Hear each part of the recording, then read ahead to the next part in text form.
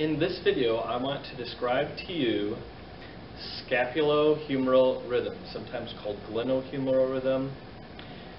That is the pattern of movement at three joints: the sternoclavicular joint, the acromioclavicular joint, and the glenohumeral joint. All three work together to get the arm up over the head in elevation. Since my pieces are flat here, we're going to look at this in the frontal plane or coronal plane with shoulder AB abduction. So what happens is, initially, at the very start, all you have is a little bit of glenohumeral motion at the GH, or glenohumeral joint, up to about 20 or 30 degrees of abduction. Beyond that, you start to get a little bit of sternoclavicular, or SC joint, elevation as well. So here you can see I have had some glenohumeral joint abduction, but I've also had some sternoclavicular joint elevation. And you can see, in order to get about 90 degrees of shoulder abduction, I have probably about 30 degrees of sternoclavicular elevation here, and probably about 60 degrees of glenohumeral abduction. You can see that because if I take the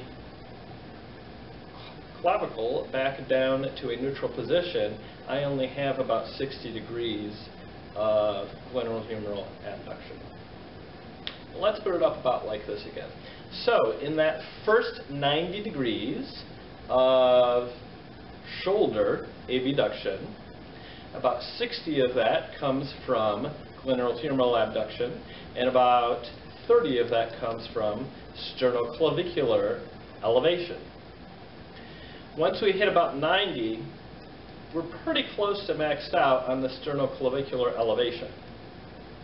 From that point on, we continue to have some glenohumeral abduction.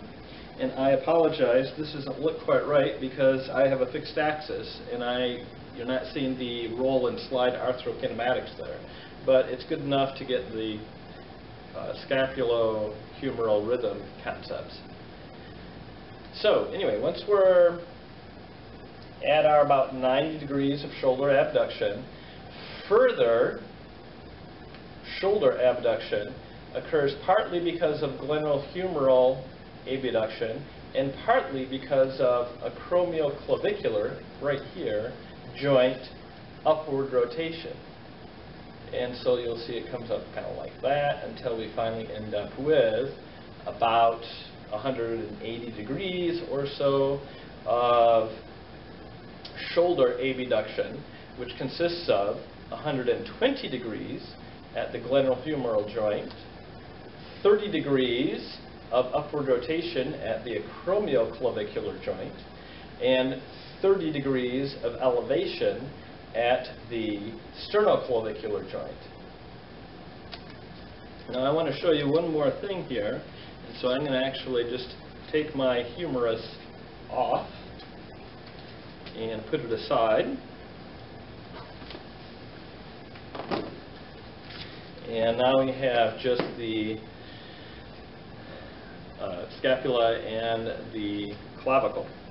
All right, the other thing I wanted to show you here is that we have a little ligament that's outlined in orange here with this orange string between the coracoid process and then the clavicle. And it goes off the coracoid process, which is, fairly anterior. You can't really see it in this two-dimensional view, but fairly anterior. And it goes and attaches to the back of the clavicle. The clavicle, as you may know, is, although this is shown as flat, it's actually S-shaped a little bit. Okay, so from the sternum here, it goes back a little bit and then kind of straightens out to hit the AC joint. So here's your AC joint, kind of comes up here, and then it kind of comes forward to meet the SC joint. All right. So this point right here, where that coracoclavicular ligament attaches, is fairly posterior, and this point here, where it attaches to the coracoid process, is relatively anterior. What that means is, for our scapulohumeral rhythm, once we have gotten our initial, say, 30 degrees of SC elevation, and our humerus would be out at 90 at this point. Then we have the rest coming from our AC joint upward rotation, so it goes like that. But you'll see that AC joint upward rotation puts tension into that coracoclavicular ligament and is going to pull on the back of the clavicle. As it pulls on the back of the clavicle, it's actually going to posteriorly rotate the clavicle. So, as far as the clavicle and the scapula goes, with our shoulder scapulohumeral rhythm, initially you get SC joint elevation, and then in the second half of the shoulder abduction you get AC joint upward rotation and SC joint posterior rotation, as this coracoclavicular ligament pulls on the back of the clavicle to posteriorly rotate it.